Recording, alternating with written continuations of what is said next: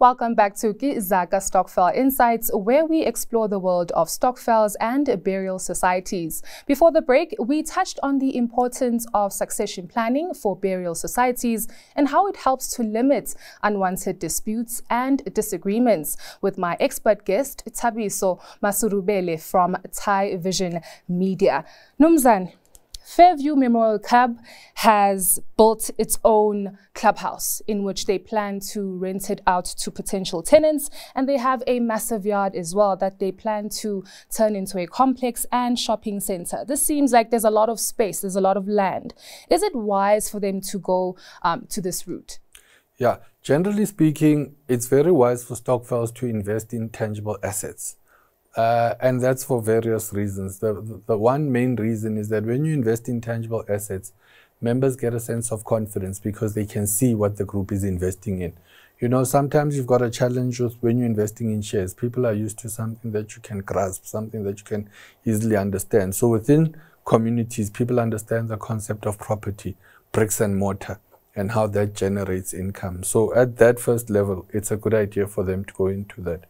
At the second level, it's wise because now they're involved in investing in something that potentially can generate monthly revenues, handsome revenues for them.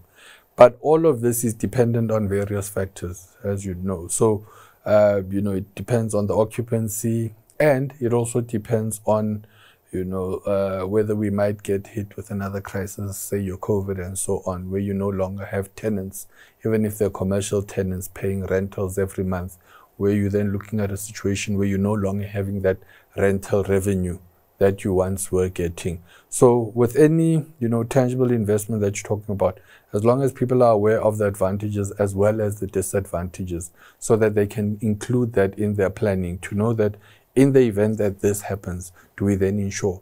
Engage an insurance company to say, are we able to get insurance for such and such an occasion, for if this happens and that doesn't happen? Building infrastructure, those sorts of things. So those are the things that people would then have to look at when investing in these types of properties. Now, let's just look at this, because it sounds like it's more of a long-term investment vehicle. Yeah. How long will this process take? Because there's property developers involved in here. There's so many moving parts. So how long will this take? Sure. Normally, there's no fixed amount of time that it takes. With property development or with investments around property, as you say, there are many different parts moving to it. But one of the most important elements is the raising of finance for the development to get off the ground. And that's usually the start. Now, for that to happen, there's a lot of homework that needs to go into it. So as Fairview Club, what they probably need to do is to start with a simple process of developing a business plan that then outlines exactly what they're looking to do, that identifies the place, the size of the land that they have, what's required on the land, and then attaching all the necessary costs that are to that. And then on the other side, then projecting what are the possible revenues. And then there are different things that they then have to do. So is to look at the area, do a risk assessment, competition analysis, what type of complexes exist in the area. Would there be an anchor tenant? What types of tenants are they looking for? So there's a whole lot of work. And the first thing that we'd guide a group like this to do is to get in touch with an expert who would be able to assist them to put these documents together, so that by the time such a document is ready, you can then engage with potential funders and investors.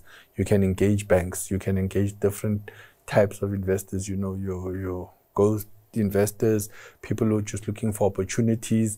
And then at the same time, we also encourage groups to look at what type of seed funding they have, because this process of developing all these documents, it does come with a cost. So if you're going to get an expert, if you're going to get an architect to look at the land, is it viable for that? Is it viable? Will they get the necessary zoning from the municipality? They have to be prepared to invest. So the investment doesn't only start once the building is up. It actually starts right at the beginning, making sure you're paying all of these professionals.